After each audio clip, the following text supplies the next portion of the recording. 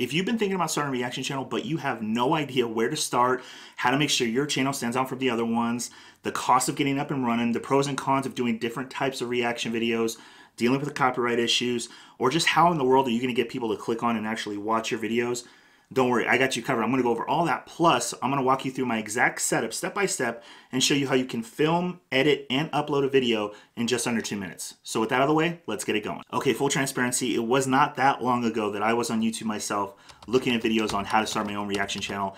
And while I did find some of the information useful, I have to admit there was a lot of stuff left out that I felt should have been mentioned and could have saved me a lot of time and energy had I known ahead of time. And if I'm being 100% honest with you, I would say the majority of what I learned came from my own hands-on actual experience of trial and error that got me from these numbers to these numbers in like just a few months. Okay, so now before we look at all the stuff that it takes to start and run a successful reaction YouTube channel, I feel like we have to first understand something, that the word successful or success is highly subjective, okay? So what does a successful YouTube channel look like to you? Okay, for me, I wanted to have a community of positive people that enjoyed watching my content, and I wanted to get 1,000 subscribers and 4,000 hours of watch time so I can become monetized.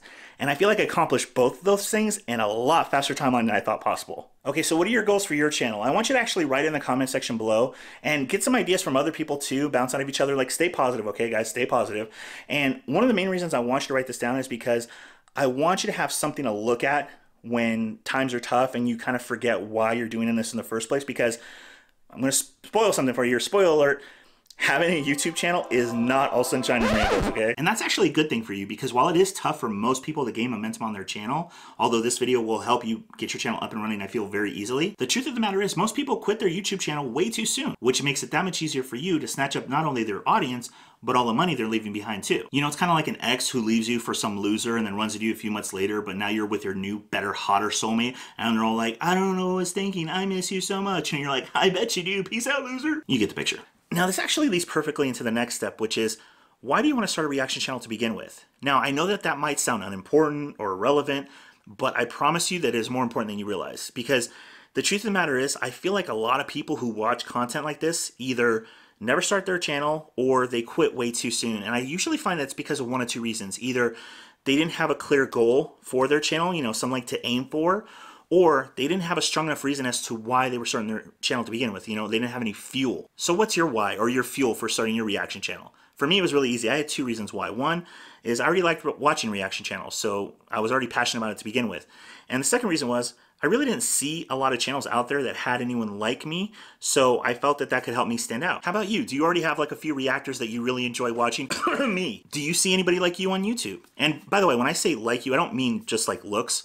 Like for me, for example, it was a combination of looks, personality, and even insight, as I really didn't see a lot of people reacting to comedy videos that had actually ever done stand-up comedy before like I had. I had done it for over 10 years, so I felt that that gave me a special insight, and I felt that that helped me really stand out amongst the sea of other reactors out there. So what about you? What are your reasons for starting your channel? Remember, it's really good if you write this down. Okay, so what kind of content are you gonna react to?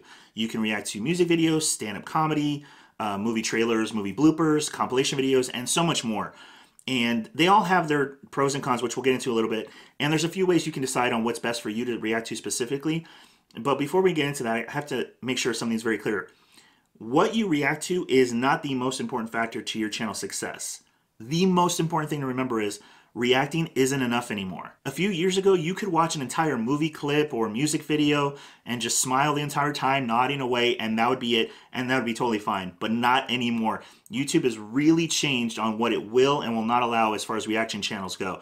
So you need to change the way you look at reaction channels. Instead of it being 100% reacting, you need to think of it more like 50% reacting, 50% commentating or commentary. So keeping that in mind, you need to think about two things when you're figuring out what type of videos you're going to react to. The first thing is, what kind of videos create an emotional response in you? And what kind of videos can you talk about for hours and hours? Now, this is key for a couple reasons. Firstly, this will help you add commentary to your reaction videos, which will help you deal with copyright issues, which we'll get into a little bit later. Also, your commentary will clearly define your perspective or your point of view on your videos, which perfectly leads to the next step. Okay, so how are you going to stand out on YouTube? Well, there's a bunch of different ways we can go about this. The first way I would say is, do you have any past experiences or occupation that you can play in a part here? Let's look at some examples. So right here we have a vocal teacher who reacts to singers, which makes perfect sense. or there's a therapist here who does reactions that reflect on therapy or mental issues. Now, if you consider yourself an outsider, then you can always go about it with a fresh or new perspective on things. Like a bunch of these are foreign people reacting to American things, you know, American comedy and stuff. You can also do the reverse of this and be an American who reacts to foreign things. And any type of first time watching videos will always do really well, so just keep that in mind. Now, would you say that you have a unique set of beliefs or way of looking at things? Because if you do, there's some ways you can stick out here. So like if you believe in ghosts, for example, you can always react to scary clips. I would also say if you believe in conspiracy theories and stuff like that, you can definitely react to that kind of stuff. It usually tends to do well on YouTube as well. Okay, so those are just a few ways on how you can approach your channel. So you need to think about is how am I going to stand out on YouTube? And if you have no idea, none of these really apply to you at all, then I would say just look at someone's reaction channel that is reacting to the type of videos that you want to react to, and then just use that for inspiration and ideas. Okay, so next you might be thinking, all right, how much is this going to cost me to get going? And the honest answer is absolutely nothing, provided you at least have a laptop and a cell phone. And there's actually a way that you can do this without a cell phone, and I'll get into that a little bit. But first, let's look at the program that you're going to use that's really going to save you a lot of time and energy. Okay, so this is OBS Studio. This is completely free to use. I'll leave a link in the description below so you can download it. I highly recommend you do. And I'm going to show you later on in the video when I'm doing my setup of my 2 favorite features with OBS. But it's definitely great. Don't be misled because it's free. It's an awesome program. You guys are going to love it. Now, based on what you currently have at home and the quality of the videos that you're trying to put out, you really have 2 different options for how to do this for free. Okay, so your first option actually comes down to the quality of your current webcam, assuming you have one.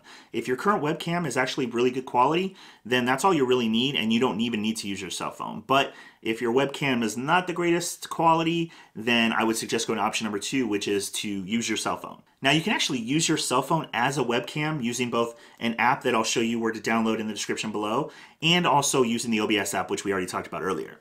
And assuming that's the route you're going to go, I'll go ahead and put a link in the description below of a video that walks you through how to connect the app in your phone to the OBS program, just in case. It probably take you about 30 seconds. All right, now that we got that out of the way, let's talk about the pros and cons of doing different types of videos. First, let's talk about music videos. So some of the pros of doing music videos are usually tend to get a lot of views and a lot of subs from people that are fans of the video that you're reacting to. And they usually tend to have a really good shelf life. The cons are that like 99% of them you cannot monetize because they're all copyright claims. And it's harder to build up that watch time because a lot of the music videos are around 3 to 4 minutes long. So you're going to have to do more videos to really build up that watch time. Now for one of my favorites, which is stand-up comedy. Some of the pros of doing stand-up comedy is they usually tend to be a little bit longer clips, which helps build up the watch time. And if you get one that's really popular, it can really boost your views and subscribers. And they usually tend to have a pretty good shelf life, assuming you pick a video that people are into. And the only real con of comedy videos are it can be kind of hit and miss with copyright claims. And if you don't get a video that has real popularity to it, it really won't get a lot of views and subs. So kind of do your research on those before you do those. Now let's talk about movie bloopers. One of the pros of those is they usually tend to be really long, which again helps build up the watch time. And as far as monetization goes, a lot of them are monetizable. And the only real con I found with bloopers are there's not a lot of quality ones out there. So once you run through the batch of good ones, then you're going to kind of struggle to find more good ones. Now, when it comes to TV and movie trailers, there's only really one pro to them. And that's if it's a really popular show or movie, you're going to get a lot of views and subs from it. But the cons are almost all of them are copyright, so you won't be able to monetize any of them. And they're usually only popular for a short period of time. So you got to jump on them when they hit and then just expect the views and subs to dwindle down shortly after that. And last but not least is compilation videos. One of the pros of these is they usually tend to be longer, which again helps build that watch time. And I found that a lot of them are actually monetizable as well. So that's always a plus. And the only real con I found with those are a lot like bloopers, which is there's a limited quantity of those out there. So once you run through your initial batch, you might struggle to find more unless you want to hire someone on Fiverr overseas to like help find videos and piece them together for you and create your own compilation videos. That's always a way to go as well. Okay, so now let's talk about copyright claims real quick, starting off with things to look for to see if you might have issues with certain videos or not. And I think the number one thing you should do is look at if there's other people that have reacted to something you're planning to react to with just in the last few months. If you find a lot of people have reacted to something and it hasn't been that long ago, you're probably going to be okay doing it yourself, although there's always exceptions to the rule. Now, another thing you can do is you can actually download the video yourself from YouTube that you want to react to and then re-upload it just without you doing reaction to it. Just re-upload it to YouTube yourself. Put it to private. Don't put it on public because you might get in trouble for that. And then see after YouTube passes through its checks if it says there's any issues with it or not. And then you can determine from there if you want to react to it or not. Which leads me perfectly into the next phase, which is the different types of copyright claims, copyright strikes, fair use, and all that jargon that you're going to probably need to know if you're going to do reaction videos. Now, to my knowledge, there's actually 4 different kinds of copyright claims, which is what you're probably going to get most of if you're doing reaction videos.